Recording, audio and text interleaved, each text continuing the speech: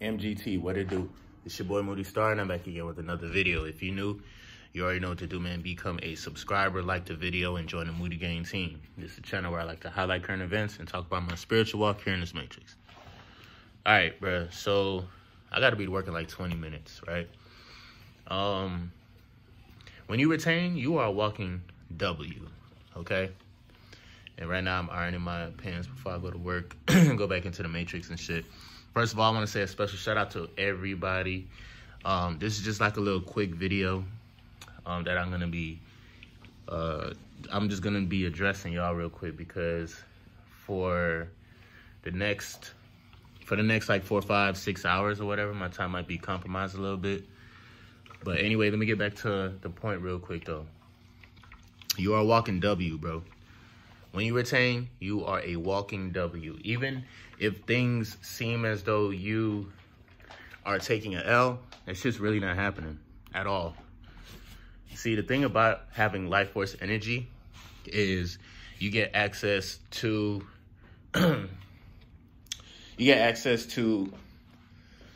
beings that are not in this dimension. You feel me? When you have, I mean, regardless, whether you're using it or saving it or whatever, there are beings, there are entities that either try to feed off of that life force energy, or there are entities that are basically like, I guess you want to call them guardian angels or your ancestors.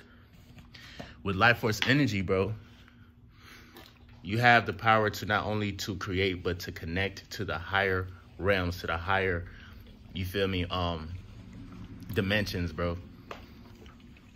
That's what you guys have to understand. That shit there is live as hell. I'm not gonna sit here and cat with y'all.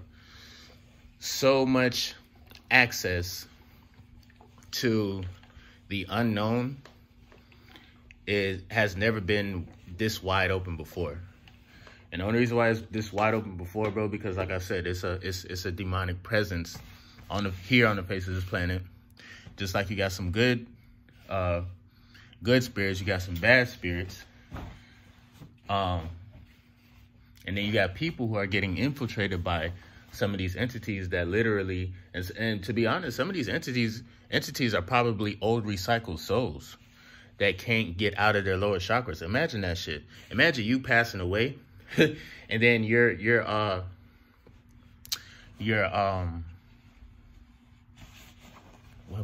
what's the name of that? But I want to get the term right. Not etheric body. Your astral body. There you go. When you imagine passing away, and then you are in your astral body. And I don't know how the spiritual realm works as far as like, you know, feelings and shit like that, because, you know, everything is all energy based once you get out of the flesh. But bro, imagine you pass away and you still can't get over your sexual desires. Ain't that some shit? Now you're just gonna be hovering over Earth, waiting for, I guess, waiting for an opportunity to come in and experience some of that lower vibrational sexual energy, bro. You ever had sex with a chick and something just came over her and she started riding her dick crazy as hell? Or you ever was fucking and then something just kind of came over you, bro? See, it's either your life force energy being conjured up and literally about to completely leave your body, or your kundalini energy is rising, and now you have the power to recycle your own life force energy. That's what you do every day when you retain anyway. You get what I'm saying? You have to recycle that shit. Put it back inside you so now you can produce. You feel me? And not only just produce a feeling, but produce an experience that may last more than just a moment, man. You feel me? I'm gonna dive more into this topic, dog. I know I'm all over the place and shit right now, but I just want to quickly holler at y'all, bro. Just know when you do retain, you are a walking W. And I'm gonna get more in depth, dog, because I really didn't even touch on everything that I wanted to say to y'all right now.